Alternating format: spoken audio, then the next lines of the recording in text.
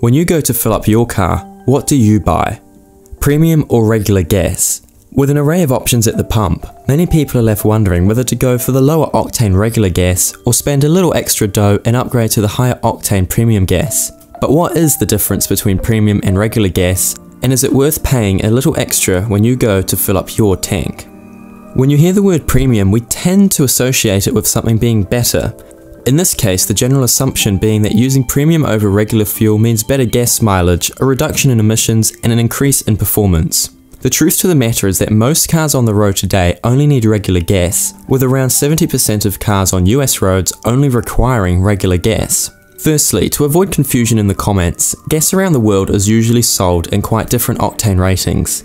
In the US, regular is 87 AKI, and premium is usually 91 to 93 AKI. Here in New Zealand, our numbers range from 91 RON being regular and 95 RON being premium, however 98 RON is also quite popular. Different countries use different measurement methods, with the research octane number being calculated through running fuel in a single-cylinder engine running at 600 RPM. Motor octane number, on the other hand, is tested at running an engine at 900 RPM but with a preheated fuel mixture and variable ignition timing. RON basically simulates acceleration behavior, while MON is similar to driving a car on the highway.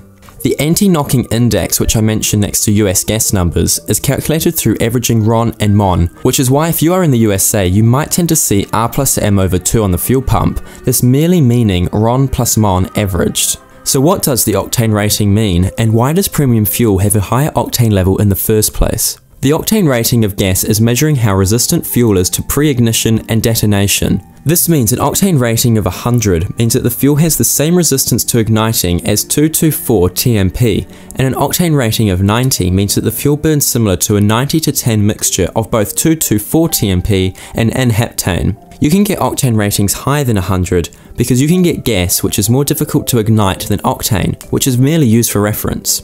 Higher octanes can allow the use for higher compression ratios. The compression ratio in an engine represents the ratio of volume in the combustion chamber from its largest to smallest capacity, meaning that higher compression ratios allow the engine to extract more mechanical energy from the air-fuel mixture due to higher thermal efficiency. With power being limited by the maximum amount of air-fuel mixture which can be jammed into the combustion chamber, high-performance engines operate with high compression ratios, which in turn means they are more likely to suffer from detonation. In a bid to compensate for this, they need to have high-octane fuel to have more of a resistance to burning. Because of this, it has been a common misconception from most car drivers that a high-octane or so-called premium fuel means better performance, mostly because if sports cars are using high-octane fuel, it must be because it gives you more power. But it is only because of the correlation between the compression ratio and the corresponding octane requirements. Some gas companies do however use high energy density per volume blends in their higher octane fuel blends of fuel, which may give you a slight nudge of power, but this slight nudge has nothing to do with the higher octane rating.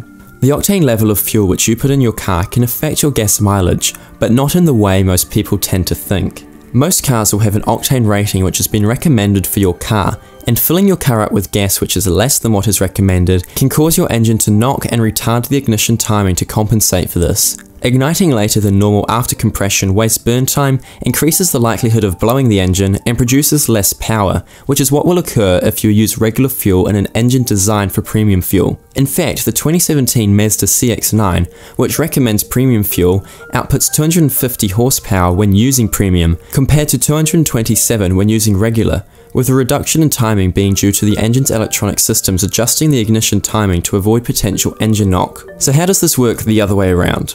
Does putting premium fuel in a regular car have any benefits? The short answer is no.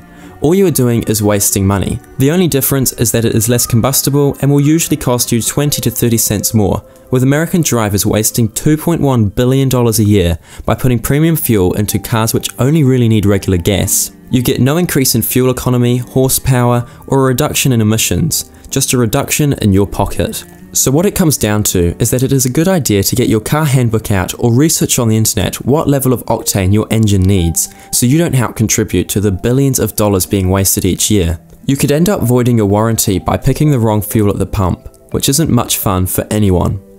Thanks for watching and be sure to subscribe.